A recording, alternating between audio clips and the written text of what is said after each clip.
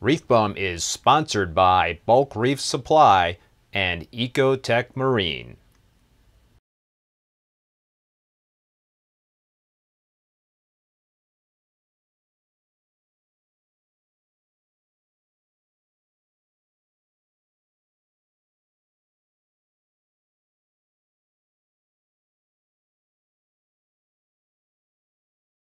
So we're getting a bunch of questions in the chat, and a lot of these questions I was planning to ask you, but let's start sprinkling a few in here randomly. Doghouse Reefer, what's your secret, Jason Fox? What's your main focus to achieve the amazing colors and growth? Why don't we just get right into it? Water changes. Water changes. Yeah. Anytime my tanks or something's not liking the way I like it, I hit it with big water changes. What salt are you using? The Instant Oceans Reef Crystals. Interesting. And so do you do water changes on a regular basis? I mean, is it like weekly at a certain percentage, or is it just whenever you're noticing something? No, I've got like a recipe. It's every week. Every other week I do water changes on the big systems. On something like a 32 BioCube or something, like this little one behind me, I'll do about 75% a week. Oh, wow. That's big. Yeah. I have no skimmer. I don't test any of the water parameters. Nothing. All I do is water changes. So on all systems, you don't test parameters? No. Okay, just that smaller system. No tank did I do that much. Obviously, I know the salinity of the water I'm doing that big of a water change with. I'm just taking it out of my big 300-gallon mixed tanks. Gotcha. But the other systems, I'm checking the parameters. Depends on what perimeter it is, daily to weekly to monthly, even depending on alkalinity is the one I'm on. How often do you test on alkalinity, and what are you using to test?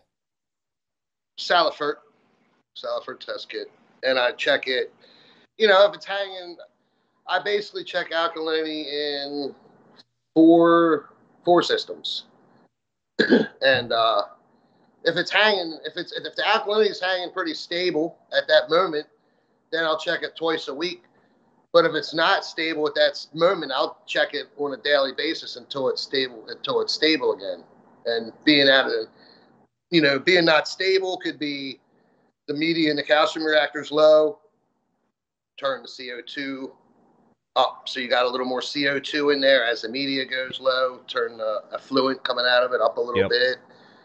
Sometimes I'm using Kalkwasser in my top-offs. I'll put Kalkwasser in the top-offs, or I'll put Kalkwasser in, and I can turn the reactors down a little bit, or down whatever, so they're not raising the alkalinity as much. You know what I'm saying? So yeah, that's basically, you got to feel for it too with your systems, you know. Yep.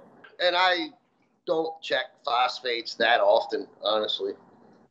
You know, once a month, once every 3 months. I mean, I'll kind of check it occasionally, but if I see something losing color, something not right, of course I'm going to check the phosphates. But that's not something that I'm on all the time. Right. And I'm not finding them high often either. I did in the reef room, that 900-gallon tank. But I quickly checked them when I noticed that the acros didn't have the pop that I liked. Like, I wonder if the phosphates are high again, you know? And sure enough, they're like 0.09 or 1 or whatever, you know. I like 0.04, 0.03, or 0. You even like 0? Yeah, I'm fine with that. With a bigger established system with lots of sponge and fish and all in there, right, you know. Right. So do you feed your fish pretty heavily in the systems? I try not to, because I have them. I got a lot of tangs, and they're there to do one thing, and they're there to work. You start spoiling those fish, then all of a sudden they're not doing their job. I'm showing the second video, by the way. I'm showing the second video now. Yeah. Okay. Start seeing algae and stuff pop up here and there because you're overfeeding the fish. The algae may not be because you're putting too much nutrients in there. It's because your fish are getting lazy. You know, who wants to go hunt for a deer if they got a steak put in front of them? It's the truth. They will get lazy. Yeah. I feed that's the main food, and I feed rods frozen. Okay. You said nori? Yep. Nori. Yep. I go through a lot of nori. Yep, for your tanks. Yep. Nori on the clips. Yep. Somebody was asking a question about what are you using to keep the nitrates and phosphates, you know, at the levels that you want to keep them at. Water changes. Water changes. So skimming, water changes.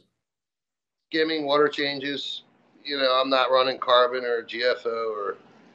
You're not using macro, no refugiums or anything.